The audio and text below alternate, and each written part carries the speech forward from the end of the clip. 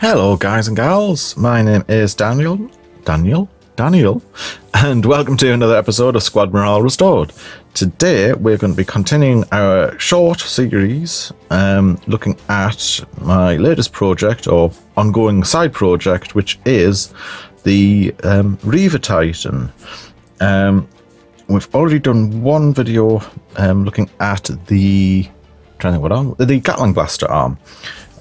Today we're going to be looking at the missile launcher, the Apocalypse missile launcher, and seeing whether this has been produced and cast to the exacting standards of which I'm slowly getting used to Forge World doing. We've had 3 videos so far. What's that? Dust. We've had 3 videos so far where there's been nothing at all wrong, and for those of you who are long-term users of Forge World, that is quite odd. Most of the companies you would expect to have products which are perfect or very rarely exhibiting any kind of defects, but us longer serving people will fight the cardboard. Take 2. Us longer serving people know better. Okay. Just can't open the fighting with the box. Okay, so let us see what we've got in here. So this is the Apocalypse missile launcher. We have our rattling noise in the background, and we have a fairly simple design, which is on photocopy paper, so I'll hold it still if anyone wants to freeze frame and have a quick look to see what you get. It looks like it only comes in 1, 2, 3, 4, 5, 6, 7 components, and this one has been checked by CR, and I'm not entirely sure what that's supposed to be.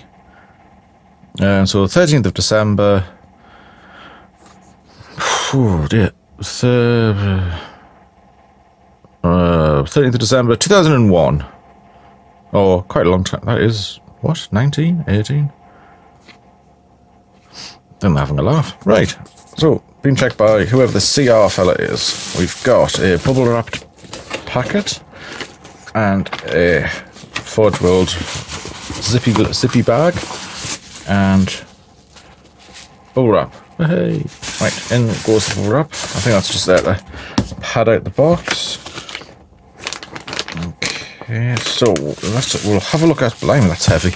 We'll have a look at that in a second. That is impressively weighty. So let's have a look at these smaller sections. Now, at the moment, this I think is going at retail £68. So it's not cheap, but I do think it's just had the price rise, or fairly recently the price rise. So if you got taken by surprise, if you got taken by surprise by the price rise at the beginning of July, then you have my sympathies, because so was I. It went up a lot quicker than I expected. Anyway, let's have a look at these parts. So these are the exhaust vents. Hold on, turn it the right way up. Exhaust vents. There we go, lovely, it's in focus. Nothing, no problems so far. A little bit of extra, a bit of overspill there of the resin. Nothing of any note. Okay, we've lost a little bit of design there. So that just needs a little bit of filling, so not a big job. As I say, negative out.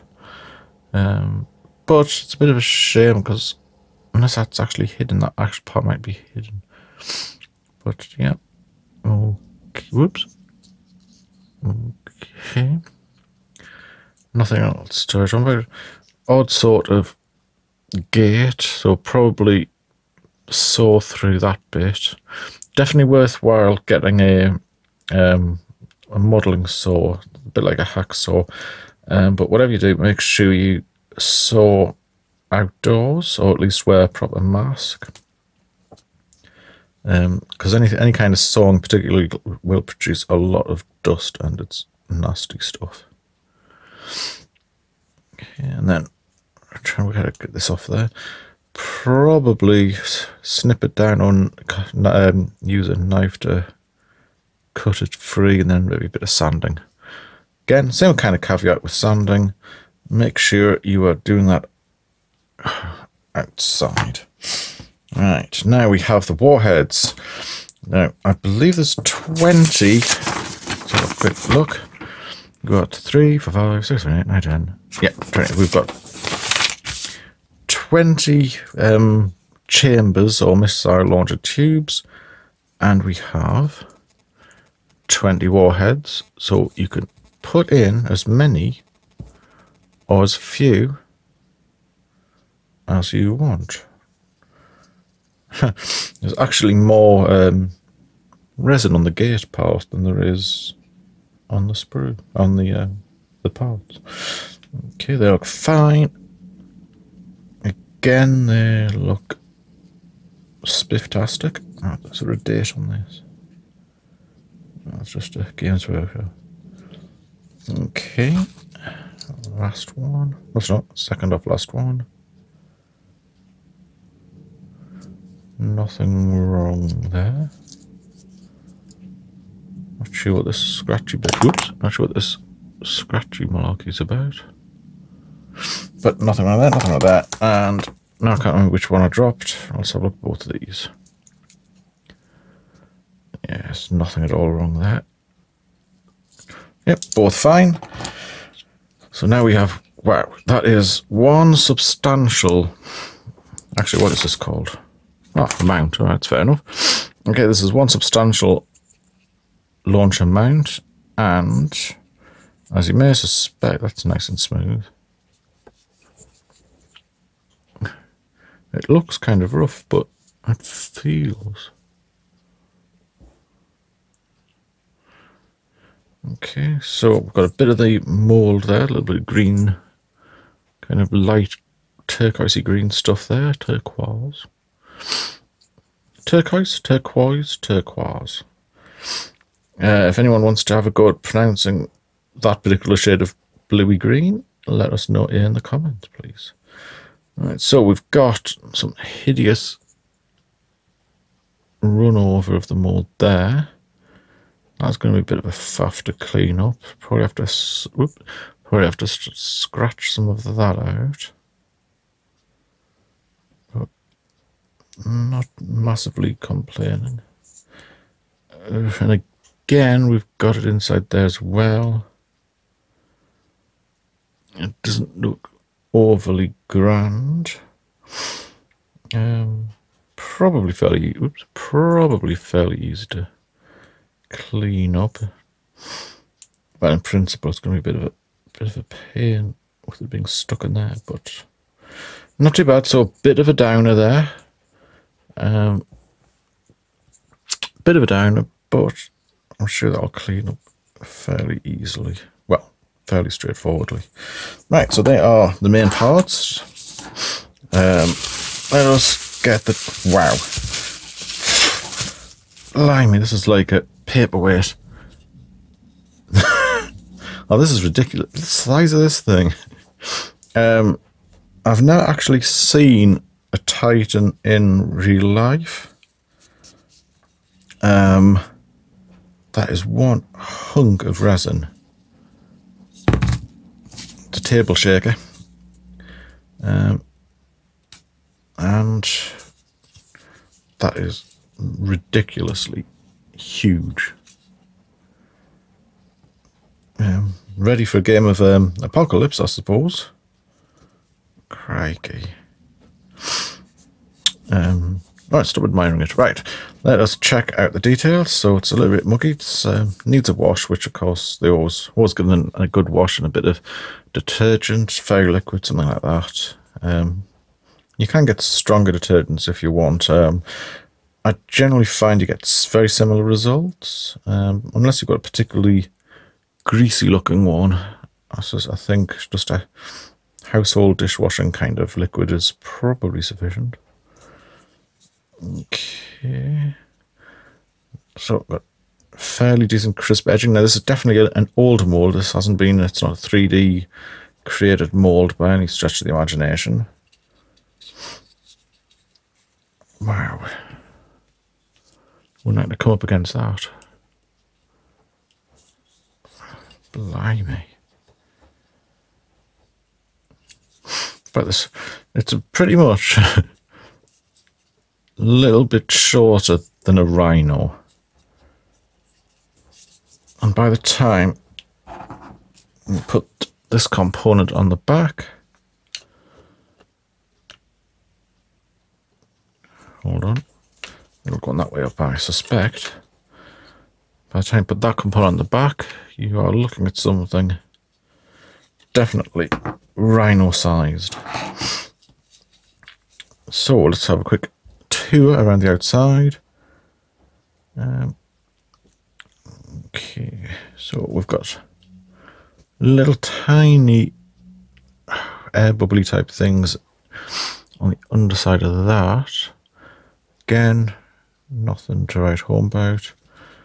Needs a little bit of filling on the edge there, or you could probably keep it and paint it up as battle damage.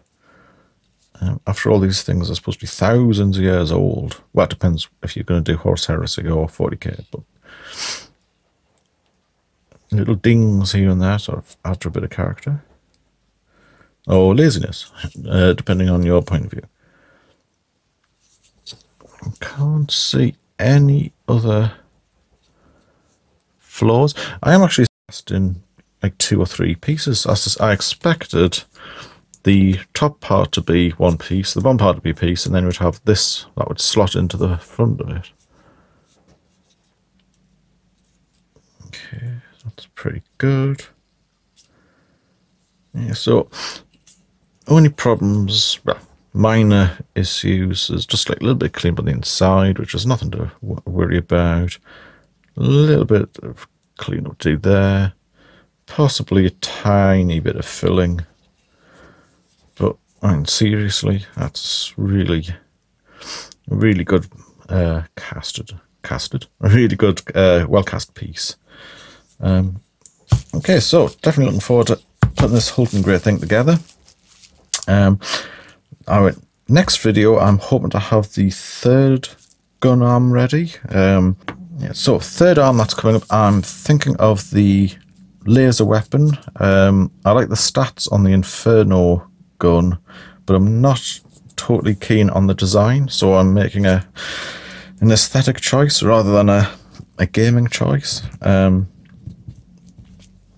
also it harkens back to the olden days of Epic 40k. I used to field Reaver Titans rather than Warlord Titans, and they would sort of rock up onto the battlefield with 3 turbo lasers, 1 on the Carapace and 2 in each arm. Well, 1 in each arm. So after all this time saving up to purchase an actual full size, well, not full size, but you know what I mean, it's going to be a little dream come true. Okay. What I'd love to know from you guys is, do you have any kind of dream models that you would love to get, but like saving up, or have decided they're out of your price range, at least for now? Is it mainly Titans you're interested in, or would you like to sort of feel things like the Death Corps of Krieg, so it's like more of an infantry thing, but you're waiting to save up enough to buy them before Forge World ditches them altogether? Please let me know in the comments. As always, I will read anything that you've got to write. If you can take the time to write it, I will take the time to read it. So until next time, guys, happy hobbying, and we will see you then.